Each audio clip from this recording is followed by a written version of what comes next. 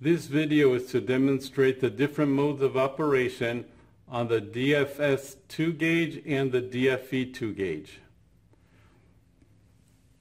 The mode button is located right over the first key, which is also called the F1 key. The center key is the F2 key, and the last key is the F3 key. So in order to change the mode, the F1 key is pressed. The first mode of operation is tension. So to record a tension and peak, what can be done here is we would zero out the display, pull on the fourth gauge, and we can record continuously peak loads. The next mode of operation is peak and compression.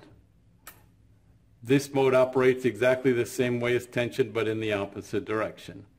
If the mode key is pressed again, we can do force averaging. And there is also a mode for averaging over time. Then if the mode button is pressed again, the standard brake, this brake can be set for either a percentage drop in force or a peak drop in force. This option is only available on the DFS 2 gauge.